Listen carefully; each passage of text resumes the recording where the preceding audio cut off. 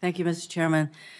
As we've heard, children face all sorts of dangers when they use social media, from mental health harms to sexual exploitation, even trafficking. Sex trafficking is a serious problem in my home state of Hawaii, especially for Native Hawaiian victims. That social media platforms are being used to facilitate this trafficking, as well as the creation and distribution of C-SCAM is deeply concerning, but it's happening. For example, several years ago, a military police officer stationed in Hawaii was sentenced to 15 years in prison for producing C-SCAM as part of his online exploitation of a minor female. He began communicating with this 12-year-old girl through Instagram. He then used Snapchat to send her sexually explicit photos and to solicit such photos from her. He later used these photos to blackmail her. And just last month, the FBI arrested a neo-Nazi cult leader in Hawaii who lured victims to his Discord server. He used that server to share images of extremely disturbing child sexual abuse material interspersed with neo-Nazi imagery. Members of his child exploitation and hate group are also present on Instagram, Snapchat, X, and TikTok, all of which they use to recruit potential members and victims. In many cases, including the ones I just mentioned, your companies played a role in helping law enforcement investigate these offenders. But by the time of the investigation, so much damage had already been done.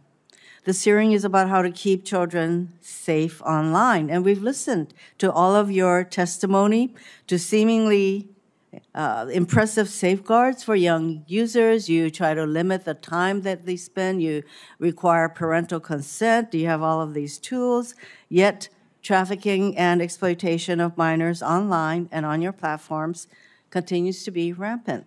Nearly all of your companies make your money through advertising, specifically by selling the attention of your users. Your product is your users. As a Meta product designer wrote in an email, quote, "Young ones are the best ones. You want to bring people to your service young and early," end quote. In other words, hook them early.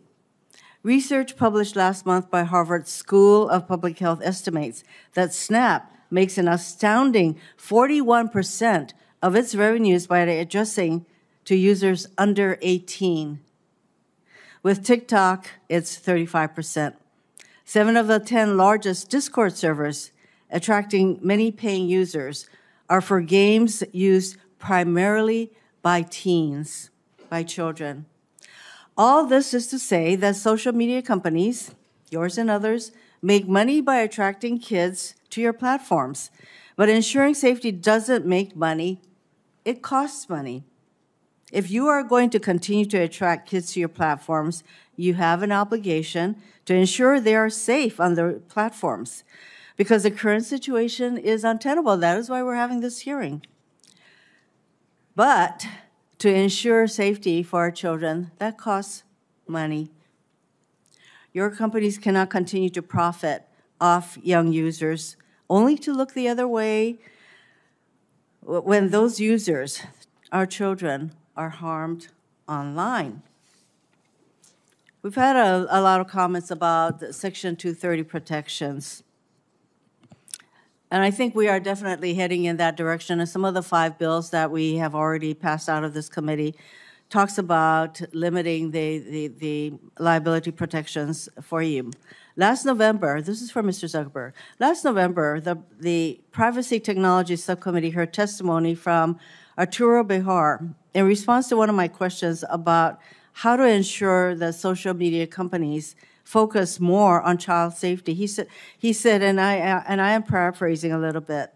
Mr. Bejar said, "What will change their behavior is at the moment that Mark Zuckerberg declares earnings, and these earnings have to be declared to the SEC." So he has to say, last quarter we made $34 billion, and the next thing he has to say is how many teens experienced unwanted sexual advances. on its platform. Mr. Zuckerberg, will you commit to reporting measurable child safety data on your quarterly earnings reports and calls? Senator, it's a good question. We actually already have a quarterly report that we issue and do a call to answer questions for how we're enforcing our community standards. That includes not just the child safety issues and metrics. So is that a yes? We have a separate call that we do this on, but we've led Well, the industry. I think that you have to report your earnings to the SEC. Will you report to them this kind of data, and by numbers, by the way, because Senator Coons said, and others Yes. have said, percentages don't really tell the full story. Will you report to the SEC the number of teens, and sometimes you don't even know whether they're teens or not because they just claim to be adults.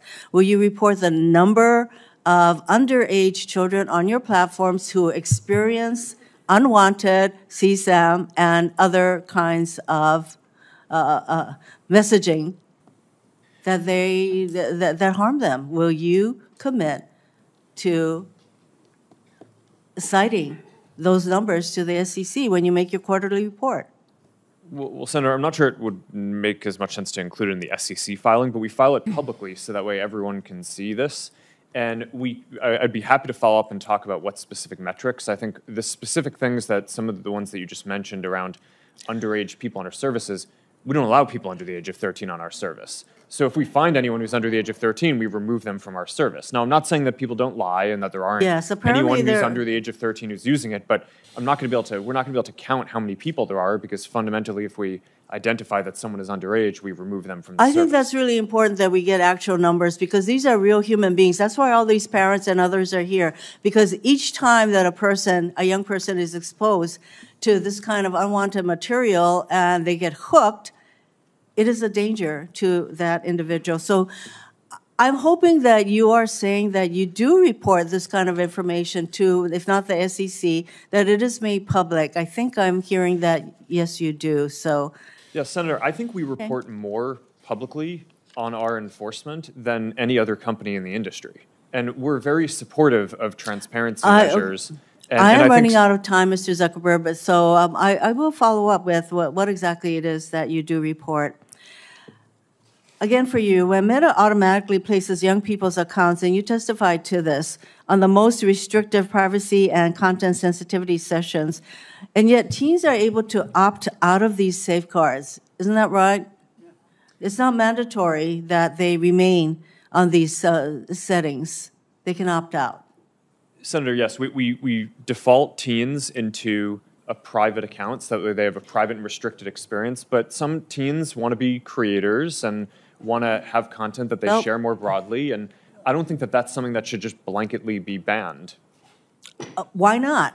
I think it should be mandatory that they remain on the more restrictive settings. Senator, I think that there's a lot of teens create amazing things, and I think with the right supervision and parenting and controls, I think that that's I don't think that that's the type of thing that you want to just not allow anyone to be able to do. I think you want to make it so that my time is up, but I have to say that there is an argument that you all make for every single thing that we are proposing, and I share the concern that I have about the blanket limitation on liabilities that we provide all of you, and I think that has to change, and that is on us, on Congress, to make that change. Thank you, Mr. Chairman.